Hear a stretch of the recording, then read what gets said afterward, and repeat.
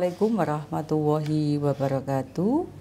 Selamat siang Bapak Ibu semuanya, tuan-tuan calon doktor program Doktor M.Hum Fakultas Hukum Unissula.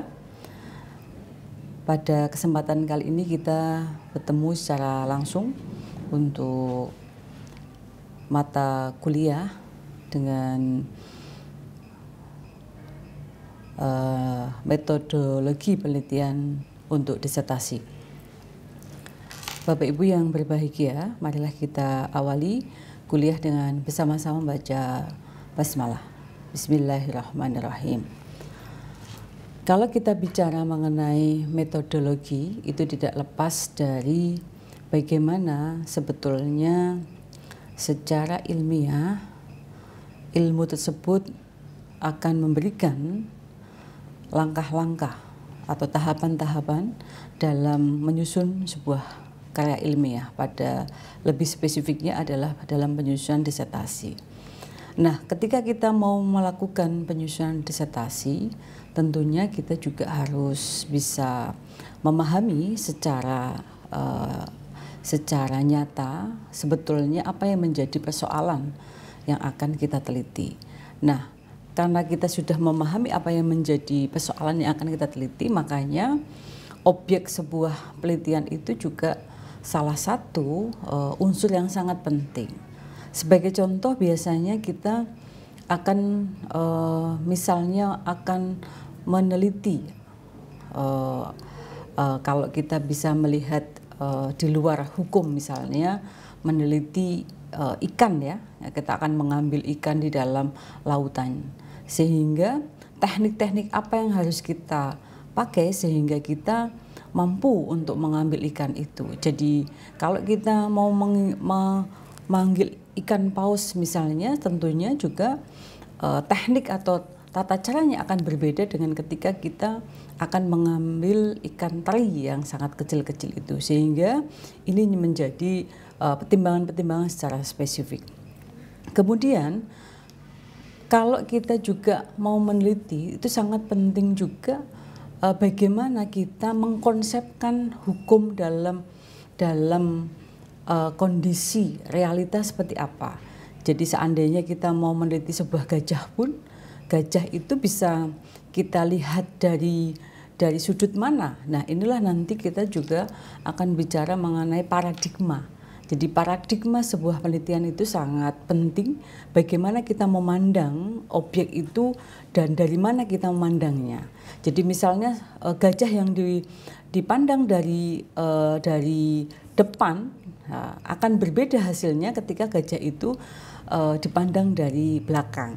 Kemudian kalau kita melihat gajah itu dari samping maupun dari atas pun juga akan berbeda. Nah, disinilah kita makanya pada saat ini kita sangat harus paham apa itu sebetulnya riset atau penelitian. Jadi riset itu sering dikatakan sebagai question use form. Jadi di situ ada berbagai macam pertanyaan-pertanyaan, daftar pertanyaan yang akan diliti. Kemudian riset ini hubungannya dengan science work. Jadi bagaimana kita akan bekerja secara ilmiah. Kalau kita menyadur beberapa para pakar-pakar secara internasional, baik Baran kemudian juga Grinnell, mereka akan menjawab sebetulnya what does it mean riset? Apa itu riset? Jadi riset ini bisa dikatakan sebagai riset is structured inquiry that utilizes acceptable scientific methodology to solve problem and create new knowledge that is general applicable.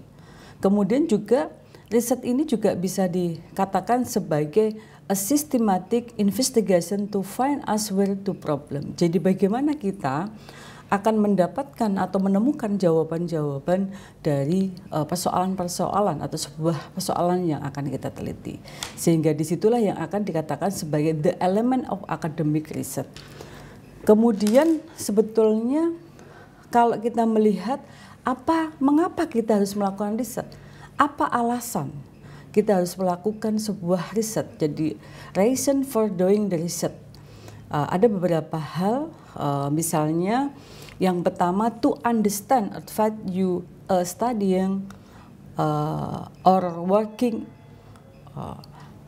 and the second, to explain and to find answer in relation to what you perceive, and to critically examine certain aspect, and to make change, and to find answer to theoretical question.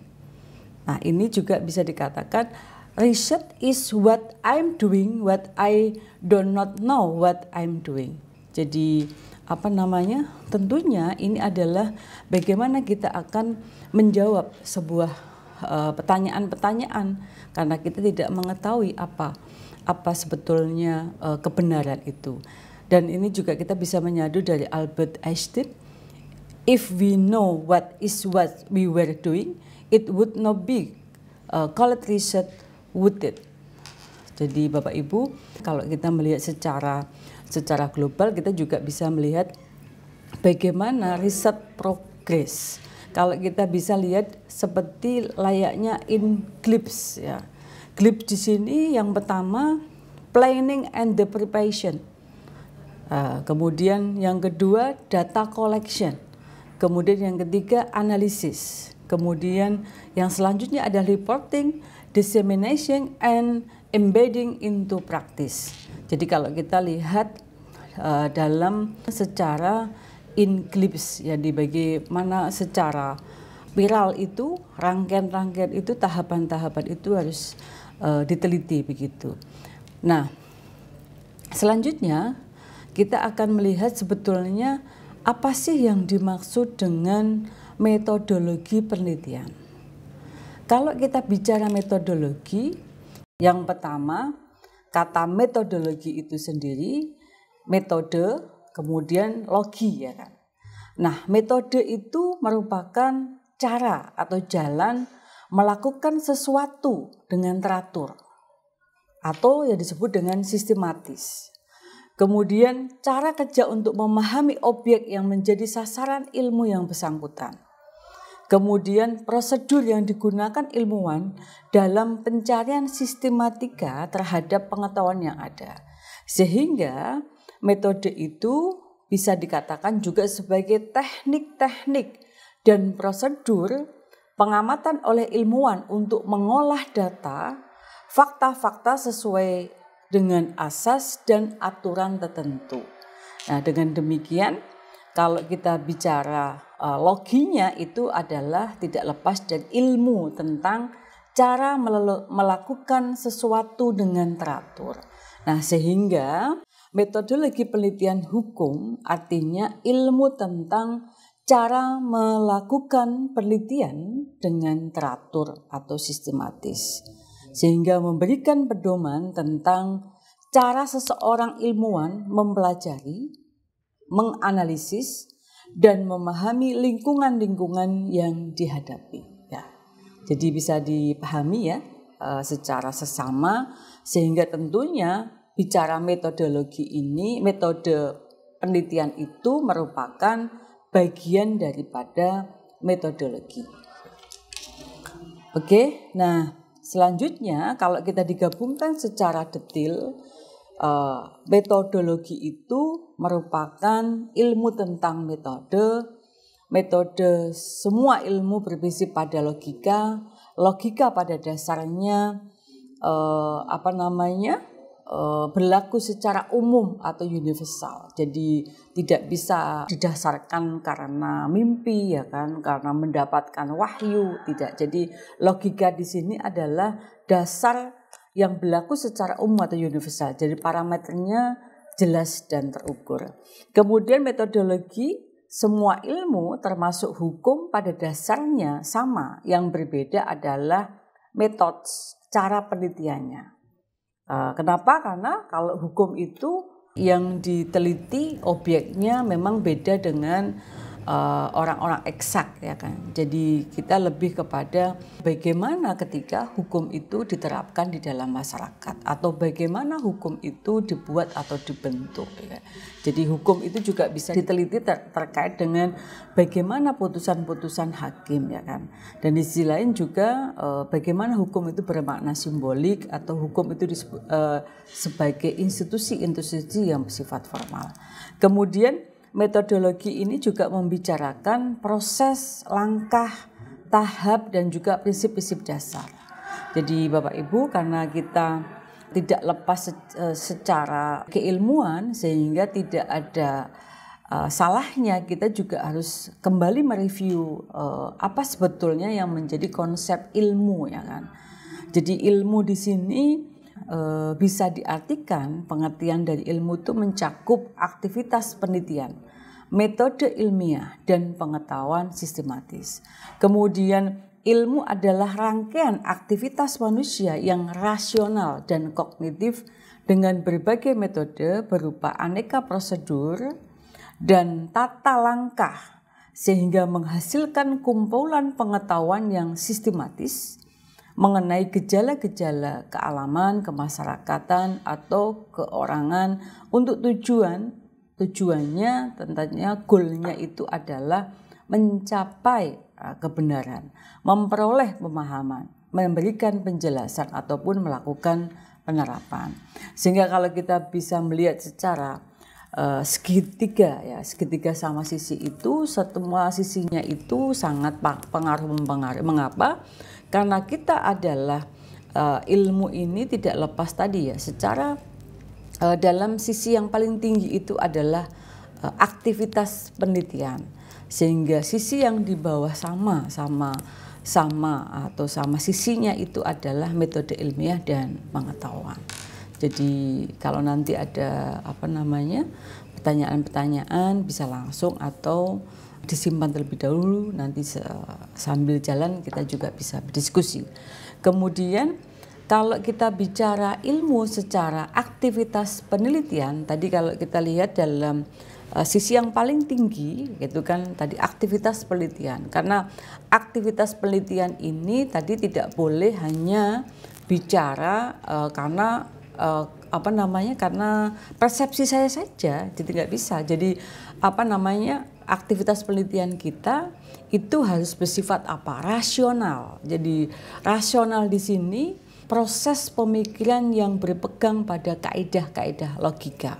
Jadi mungkin kalau hanya bicara cinta ya mungkin yang tidak bisa ditangkap dengan logika ya, karena cinta mungkin abstrak begitu ya.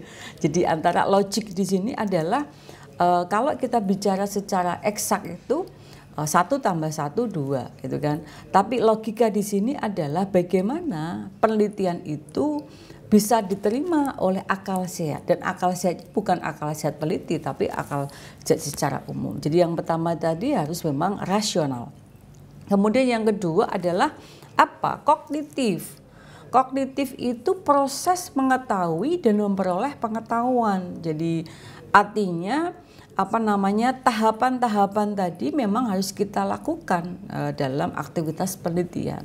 Jadi tadi kita sampaikan tidak hanya karena tadi katanya simbah saya, katanya guru saya, kata wangsit, kata tidak bisa. Jadi kognitif ini memang proses mengetahui dan memperoleh pengetahuan dalam aktivitas penelitian. Kemudian yang ketiga adalah teleologis. Nah, teleologis ini tadi adalah salah satunya bagaimana kita mencapai kebenaran. Jadi memang kebenaran itu menjadi tolak ukur sehingga nanti hasil penelitian itu akan valid atau tidak valid. Jadi validasinya itu valid berarti memang itu sudah mencapai 3 hal yang tadi sebagai aktivitas penelitian.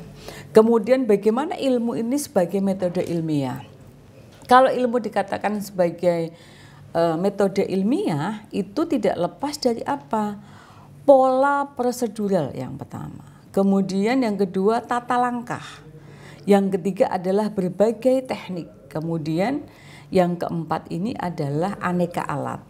Mengapa ini harus 1, 2, 3, 4 ini harus terinci, karena ini adalah bagian daripada metode, cara-cara atau tahapan-tahapan, prosedur-prosedur yang harus dilalui. Nah, pola prosedural itu misalnya apa? Misalnya pengamatan, ya kan? Kemudian percobaan, pengukuran, survei, deduksi, induksi, dan analisis, dan lain sebagainya. Mengapa? Karena kalau kita bicara pengamatan, pengamatan bisa langsung maupun juga tidak langsung. Jadi artinya kalau misalnya yang akan diteliti adalah eksekusi hukuman mati. Jadi kalau kita pengamatan secara langsung, secara otomatis kita menyaksikan sendiri bagaimana hukuman mati itu dilakukan. Apakah melalui ditembak atau disuntik ataukah dipenggal kepalanya. Jadi ini tadi adalah pengamatan. Jadi kita bisa melihat, mengamati dengan mata kita, dengan tubuh kita, dengan telinga kita, dengan mulut kita sendiri tanpa pinjam dari orang lain, begitu. Itu kalau secara langsung. Kemudian tata langkah. Tata langkah di sini adalah penentuan masalah. Jadi masalah itu memang harus kita tentukan, kan? Kenapa? Karena masalah itu harus benar-benar roskot. Jadi artinya memang betul-betul akar masalah. Jadi jangan sampai bukan masalah tapi dianggap masalah. Jadi berbeda dengan kalau kita lihat di tulisan yang di penggadian. Penggadian itu menyelesaikan masalah tanpa masalah. Bukan itu maksudnya. Tapi artinya memang masalah-masalah dalam penelitian itu memang sudah betul-betul kita petakan. Kemudian perumusan hipotesis, jika itu ada, memang ini agak berbeda juga dengan orang hukum dengan orang eksak dalam penelitian.